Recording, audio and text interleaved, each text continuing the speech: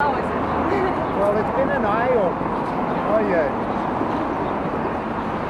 You never know what to expect when you travel. You were supposed to have the traveler's hope. Leave all your preconceptions at home, ready to experience new things. We've experienced lots of new things. China, Beijing, modern city, hustle and bustle. You leave there and start to find the old China.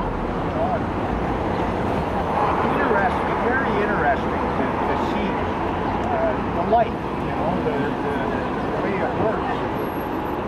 Out of Beijing to the Mongolian border, the roads, not great, not terrible.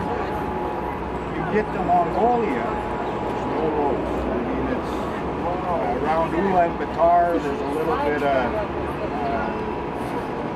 hard surface tarmac roads. Once you leave there, it's just a dirt trail, rock trail, going across the Gobi Desert. You just choose the one you think is going to be the best, right? Sometimes you come over a hill and you look, there's 6 different tracks, but they're all going the same way. So that's been cool. We camped 6 nights, I think, in Mongolia. Wind, lots of wind. One night we had a dust storm blow through the camp just as we pulled in. The last night we were very high. We were about 2,200 meters in elevation. So when we woke up in the morning, the car was covered in frost and the water bottles were all full of snow. It was cold. Everybody was looking forward to the hotel that night. A nice hot shower in the bed. And then we left there, well, of course, over to Russia. Beautiful country, I gotta say.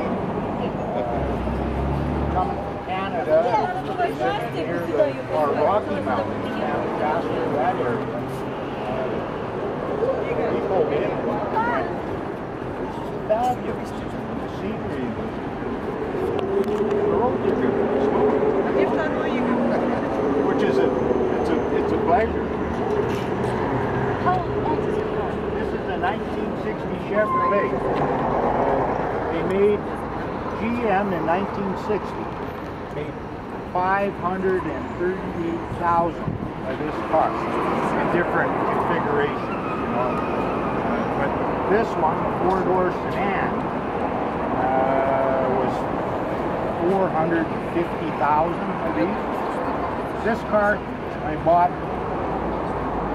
20 years ago for $600 Canadian from a guy. He didn't know what to do with it. And it was a nice old car. I went and looked at it, had all the hubcaps on it still. The owner's manual was in a glove box, so you could tell it had a good life. So I took it home. All 3 of my daughters, this is one of the cars they learned how to drive in. When they were done with that, I parked it in the backyard out the kitchen window. And it's been there for a long time. With a battery charger and a timer, so at night time the headlights and the tail lights come on. I call that on art. So when Len and I, my navigator, decided that we should enter this rally, I said, well, you know what? I got the perfect car for that. We took it all apart, put it all back together, and we left Beijing. We had, I think, 96, 97 cars started, and the other morning there was 71 because it's just so hard on it, lots of problems. We call this one our fat old girlfriend. She just keeps on going. Thank you. Good luck. You're welcome.